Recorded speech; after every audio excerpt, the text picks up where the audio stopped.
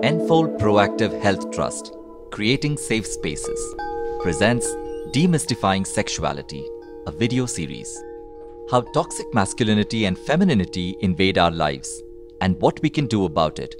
Presented by Mahesh Natarajan, Counselor at Innersight, Bengaluru. Dr. Adonista Lingdor, Assistant Professor, School of Social Work, and Associate Dean, Academics, Martin Luther Christian University, Shillong. I'm Mahesh Natarajan. I'm a cisgendered man, and cisgendered means that I was assigned male at birth, and I'm comfortable with my gender as a man and can continue to identify as male. And then, what does being male really mean? How did I know what it was to be a man? Was it something inbuilt, or is it something that I learned? Was I this kind of a man when I was, say, an infant of 3 months or 6 months? How about when I was 2 years old or 8 years old, or a 20-year-old living in a hostel full of other men? Or is it now that I'm a man in my late 40s? When I think about it, my ideas of maleness is something that I've learned, unlearned, and relearned over and over throughout my life. When I was a young child of 2 or 3 years old, I really did not differentiate between items of clothing or anything at all. I would be as comfortable in shorts and skirts or even no clothing whatsoever. And it would be perfectly fine. I didn't mind it, nobody else minded it around me. I cried when I wanted to, whined and fought and screamed and smiled and laughed and showed my emotions as and when needed without anybody kind of actually telling me this is okay or not okay. I remember that time. It seemed very much natural. And yet, as I grew up, somehow I let go of so much. I was not wearing skirts or bangles anymore, and certainly no flowers by the time I was 6 years old. By the time I was 12, wouldn't cry as much. I wouldn't cry when I was disappointed or angry, and even when I was terribly sad, I would go to some place where I could be alone and cry there. I was walking in a certain way, holding my shoulders up in a certain way, looking in a certain way. I had started to conform to the norms I saw around me. A lot of it was easy for me, but some of it was just not happening easily. I have pictures from college and even later on when all the boys around me were striking very bodybuilder type macho poses. I did as well, only that my poses were a little bit different and it was less typically masculine. There's a picture of me jumping with my buddies in a like in the Hindi movie Dil Chahta Hai. The difference is quite stark. I was certainly not as masculine as the others were. It would have not mattered much at all if people didn't really kind of snigger or laugh at those pictures or in the real life as it is. If people didn't mock me, it wouldn't have stressed me at all. But since there was all that mocking, it made me want to try and conform to what was expected from me. And when I couldn't, it caused me to try and avoid such exposure. I don't think I ever jumped again for a picture like that in my adulthood. Who wants to be mocked, right? My personal examples are but the lightest shade of how these ideas of masculinity or femininity can get quite toxic. So, what is toxic masculinity? Before we get there, let's kind of explore a little bit of how we even learn these things. As a culture, human beings learn by observing, reflecting, and performing. As babies, this is absolutely critical for us to become a human being. In our child's development, this is something which is absolutely critical. We see that in how babies respond to peekaboo games and how adults and babies reflect each other's expressions and bond over it. In the 1970s, there was a famous psychological experiment called the still face experiment, where it was shown that we learn everything by observing and imitating, and how we get very stressed if we don't get positive feedback for our actions, and how we get really anxious if we have negative reactions. The experiment went like this.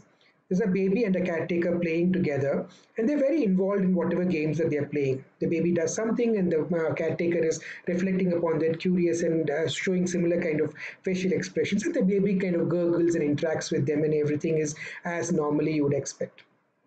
And then on cue, what happens is that the adult then kind of wears a still face, doesn't show any expression at all, even as the child is trying to play with them.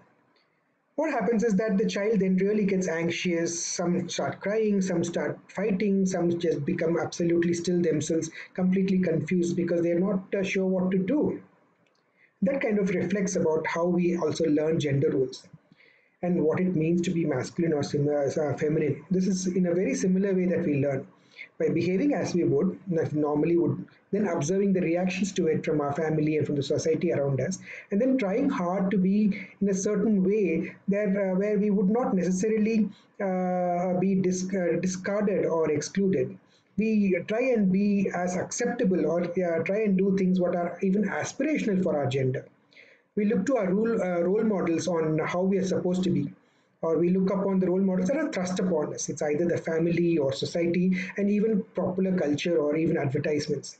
Like if you see an advertisement for a bike thundering down a road with a studly person on it, with women spooning and swooning around that person, and with the slogan "a man's bike," then we certainly associate that masculinity as what is desirable. Many of us might want that kind of a bike or look like that and wear that kind of a jacket or sunglasses or whatever.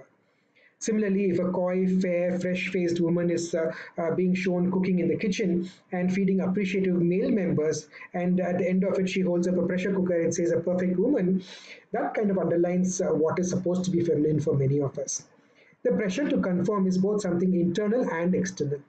We try and be the most preferred type of whatever gender we identify with the hope of getting the approval of our society, much like the babies with the immediate caregivers in that still face experiment we were talking about. Just as the still-faced caregiver confuses the child, what happens is that if we don't actually get the approval that we want for our gender expression, it confuses us. The pressures of society, disapproving peers, and others can confuse the individual's intrinsic gender expression and denying a wholly individual way of expression and pushing for conformity to a very specific type of gender expression. It gets toxic when not only is the individual expression controlled, but also there are certain socially harmful traits are celebrated. Like aggression and emotional unavailability for masculinity is celebrated as what is the ideal of being masculine. And similarly, if on the other side, subservience and beauty is celebrated for femininity instead of other traits. It is toxic masculinity when a certain power structure is accepted. If we say that, okay, males are the first gender, females are the second gender, and others are third gender or not even considered, then it sets up a certain kind of social ordinality wherein it then becomes toxic. Even within that male as first gender, if we say there's an alpha male which is celebrated, then the culture then sets out men who are not alpha to be weaker or undeserving of adulation or acceptance. And that has brought the violence of the male who then wants to take on this alpha role all the time but cannot or do not actually really intrinsically behave in that way. Then it sets up a fury of that involuntary celibates, the incels, and the others who then are constantly striving to be this alpha male, and violence becomes something which is established as a norm. Misogyny, homophobia, and transphobia rise from such toxic ideas of power and aggression based masculinity. Even what could have been healthier signs of masculinity, such as protection, gets toxic and gets corrupted into dominance and subjugation and violence. In the process, what happens is for those for whom certain behaviors seen as masculine are not easy or they cannot pass as these alpha men, or it's not just possible for them because how they identify as their gender, they then get excluded from all these things that are identified as male or male oriented. So some sports and social events are places that people get excluded from because they're not male enough, that they're not man enough, and that's the least of it. At the worst, what happens is that it becomes a very tough place to live if you are gender non-conforming or if you are male identified at birth, but you don't necessarily behave in that male way that the society wants you to behave. Such people, the transgender people or gender non-conforming people, or just people who are not as masculine as the world needs them to be, then become targets of violence by uber macho groups who may be seeing these people as a threat to masculine power in general or a social order or even their own individual masculinity. So, toxic masculinity leads not only to gendered violence, aggression, and brutality, but it's also denial of so called feminine traits for men. right? And then it isolates us from experiencing caring and nurturing roles. It isolates people from enjoying community spaces. It denies themselves active parenting, denies self-care for their own bodies other than just muscling up or behaving in a certain kind of a masculine way. It negates enjoyment of emotional events and so on. So, at its very heart, toxic masculinity is toxic to those who strive to live by its ideals, denying themselves emotional care, which I guess is also why we see so many more men killing themselves than women, and so many more men involved in violent events like homicide. And certainly, a lot of the wars and conflict are initiated by and held by men, and that's the danger of toxic masculinity. Now, when we talk about toxic masculinity, a question rises: is there such a thing as toxic femininity? The thing is, if we were in the 1950s or earlier, we might not even have talked about these ideas of toxic masculinity, let alone toxic any other gender role, right? It was always like kind of quite ordained as this is male, this is female, blah blah blah. It was nothing very different at all. But with the increasing assertion of gender equality and feminism, what happened is this: those committed to an idea of patriarchal worldview, that's already the people who are on top and who are benefiting from this patriarchal viewpoint, then see all this as a feminization of masculinity, and that men are being emasculated. And then there's a counter push for creating real men, and that results in again a polarization of gender roles, with these real men as the big, well-muscled farmers and soldiers who are the providers and protectors. And then these polarized ideas of masculinity did not just result in toxic masculinity where power, violence, and domination and being alpha came through, but also the mirror image of a certain kind of toxic femininity where females who wholly accepted this patriarchal view of genders bought into the gendered view and internalized it. So, toxic femininity is the mirror image of toxic masculinity, focusing and forcing only a certain set of traits as feminine and denying all other possibilities of experience and expression for women. Toxic femininity is acceptance of male as the dominant gender and a denial of gender equality for all others. So those who have internalized toxic femininity then see themselves as second-class citizens designed to serve men and their needs, and set aside their own wishes and desires or even potential just to be able to kind of like fulfill their male overlords' wishes, and see their role as limited to caretaking and child rearing and housekeeping, and being objects for male pleasure, and then just are going to look a certain way and behave in a certain way because that's the role that is internalized. So they would limit their own potential, not seeking to study or work in the way that they have the most aptitude for, but choose to kind of like downplay their intelligence, downplay their financial abilities or career goals, and even might at the worst of it hold shame in their own gender or sexuality, or take pride only in a certain way of being in their gender or sexuality. They hold virginity as precious, or they even tolerate abuse in relationships just to kind of like stay with some male figure as a dominant figure. And when even after all this there is not happiness, at the worst of it, toxic femininity leads to people blaming themselves for not being good enough, that they blame themselves that they need to work towards greater perfection of being this kind of a woman, and then leads into trying to be even more submissive or even more subservient to the men in their lives. So, in that sense, toxic femininity is a capitulation to patriarchy, and toxic masculinity, it's a surrender of individuality. The question then to ask is either this toxic masculinity and femininity, would it even exist if patriarchal notions of gender ordinality and this defining of traits as male or female, and how social spaces are gendered and discriminating, if these didn't exist, would we have a toxic masculinity or femininity at all? What's going on there? See, the thing is that when we look at it, genders are not the issue. Gender based discrimination is the issue. So, when we challenge toxic masculinity and toxic femininity, we are calling both out as products of patriarchy. The thing is, when people steeped in patriarchal perspectives of the world then see it as if this is a challenge to gender itself, or use that as an argument to try and protect themselves and keep the existing social order. Many bristle against it, saying that this is a secret agenda of certain kinds of people, especially like LGBTQ people, or anarchists, or communists, or atheists, and others, and that this is all designed to dismantle the world order. And often they claim that patriarchy is ordained by God Himself or other supernatural entities, and that the aim of feminism and liberalism is to emasculate males and to stop women from producing children and therefore destroying the human species altogether. Such assertions are far from the truth, obviously, and one could argue that it is patriarchy lashing out against the increasing awareness that patriarchy doesn't work for everybody. It works only for the people on the top, and everybody else is in a subservient space to that social order. Like within gay men, for example, the more feminine of them, the more femme men routinely express experiences of discrimination. There is gendered violence and exclusion in social spaces and everywhere else. In dating systems designed for gay men, you see these tags of mask for mask or no femme and other such tags as very, very common.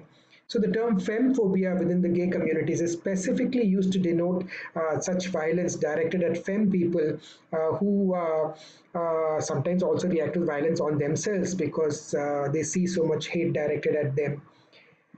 Toxic masculinity does not have a particular cultural or political space. It's not the exclusive territory of heterosexual cisgendered men alone, and certainly not just about white Americans or a certain kind of caste or community. It is fairly pervasive, and we see toxic masculinity in all sorts of social groups, from white Americans to Adivasis to even Australian Aborigines. You would see it across classes, castes, and communities. Toxic masculinity is very much the problem that we have to face. So in any case, the fight is against toxic masculinity. It's not a fight against gender at all, or even if it's not a call for a gender-free world. Gender is a reality. Gender expression is a reality. People do and will identify as a particular gender, want to express that gender in a way that fits them. So it is likely to continue to mean something specific to each of us. Our gender is a big part of our identity. All that we are doing by calling out toxic masculinity is to seek a liberation of gender from the shackles of patriarchy. We want to just recognize that all human traits are available for every gender, that there is no human behavior which is the exclusive province of any particular gender. Why we are doing this is because there's a personal cost for each and every one of us because of toxic masculinity. Living in a largely patriarchal world, it is no surprise that each of us have internalized these ideas of what is supposed to be feminine and masculine, and if not to the greatest extent, at least to some degree.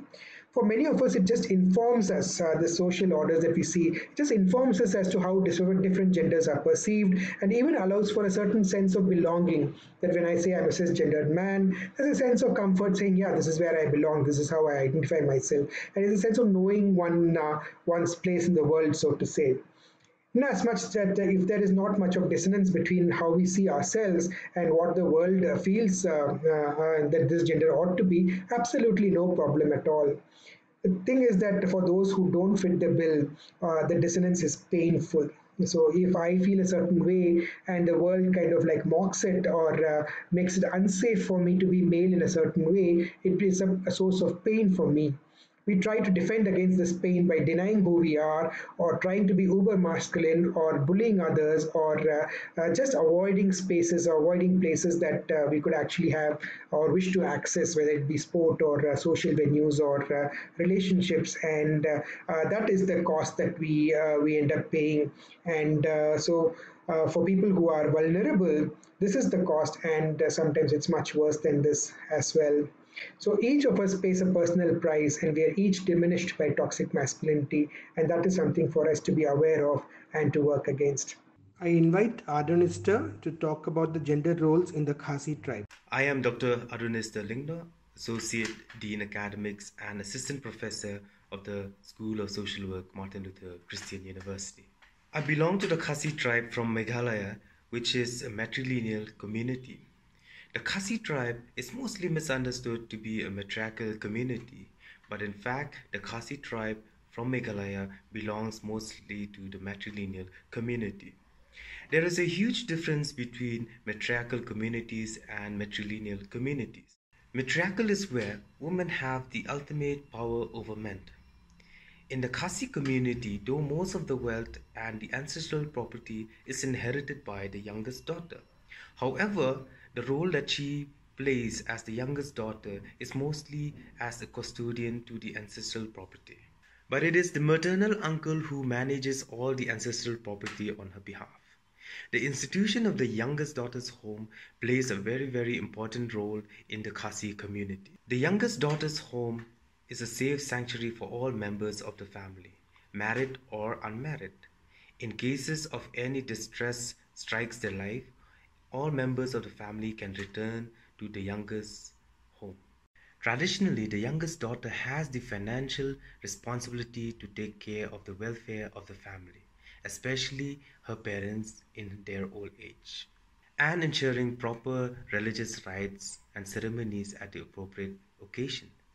This should never be confused with the term matriarchal, where women have the overall control in the society. In the Khasi society, there is no evidence to state that or to show that women are in control of everything in the society. It may be noted that in the Khasi matrilineal system, the maternal uncle plays a very important role in all cultural and religious practices of the family and the clan. The political and the administrative rights are all under the maternal uncle. However, the term matrilineal simply means that the lineage and the property is being passed down through a female line. This video is part of a series of videos and learning content aimed at addressing gender-based violence.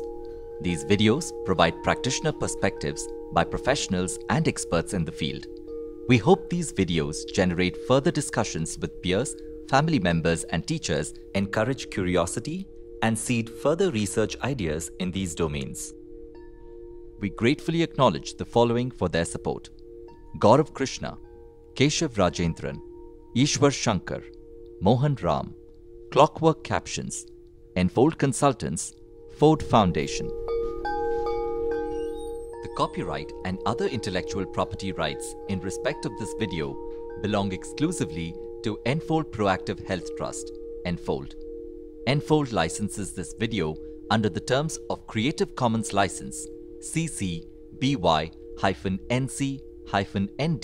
4.0, the details of which can be found at https://creativecommons-license.org/licenses/by-NC-ND/4.0/.